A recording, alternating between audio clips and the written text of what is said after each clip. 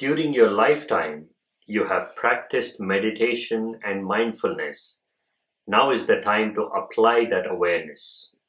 Remain centered in the experience of the present moment, and your passage through the bardo will be made with clarity and peace.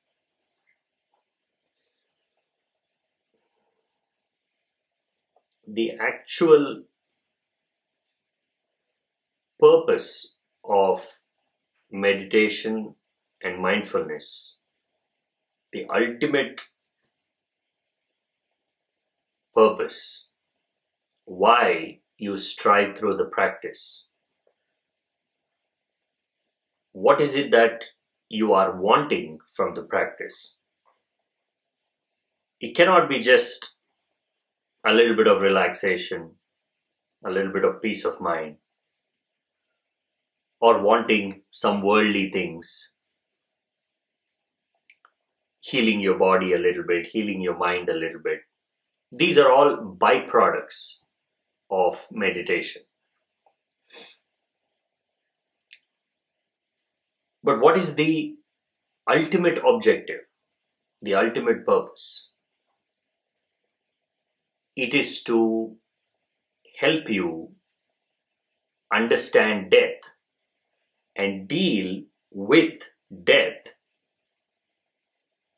as it is happening. Only meditation, only the awareness built through a meditative practice, through the practice of mindfulness, through the art of learning to be in the present moment, can help you deal with death. All of the things we do in life, no matter who we are, no matter what we have done, no matter how we have lived, nothing matters. You cannot cheat death. You cannot trick death. You cannot manipulate your way around death. All the lessons learned during a life, if you leave meditation and mindfulness aside, are lessons of manipulation. It is learning how to use your mind cleverly, how to apply thought, how to perform an action, how to remember, what to do, what not to do. None of this is useful when you are facing the ultimate, when you are facing truth. Death is that truth. Whether you want it or not, you have to face it. Why is it even a reality? Why can't you skip death? With all our intelligence, with our ability to endlessly think and imagine things, why aren't we able to cheat death? It's because we live in the world of lies. Death is the realm of truth. We simply don't have the necessary organs, moving parts to use in the realm of death. In fact, it is not even death. It appears like death from this side. It's because we are clinging to life, we are clinging to form, we are clinging to thoughts and actions. We simply don't know that realm and we call it death. In a way, when we are talking about death, we're not talking about death at all. We're just talking about life. We're talking about life as we do not understand it. All our discussions about death is simply the edge of what we know about life. We cannot talk about death because we know nothing about it. Here, Padmasambhava says, if during your lifetime you have practiced meditation and mindfulness, now is the time to apply that awareness. If you have not practiced meditation and mindfulness throughout your life, you cannot deal with death. It's a very direct statement. Your preparation should have begun long before. Your life itself should be a preparation for this moment. How you deal with this moment, what you do here, is everything. Your entire life is defined by this moment. How you deal with death is who you are. Because what you have done up until now is a small transitory part of life. An ever-changing, momentary, fleeting experience.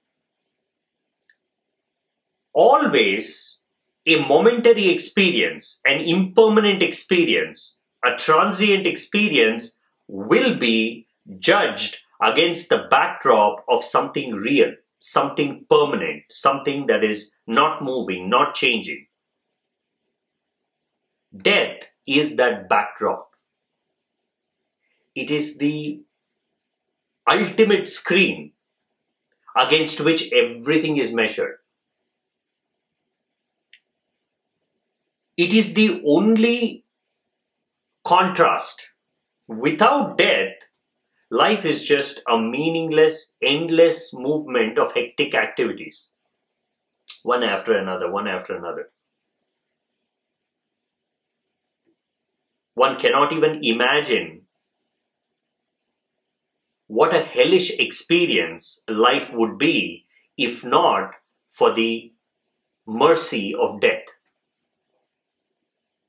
As much as death is criticized, condemned, feared, if we truly understand what death is, it is the invisible hand of life, the compassionate hand of life,